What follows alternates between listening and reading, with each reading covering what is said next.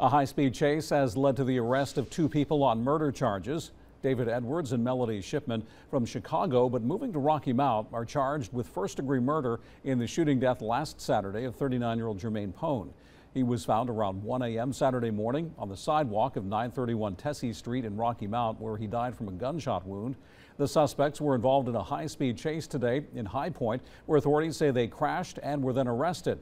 They're currently being held without bond in the Guilford County Detention Center.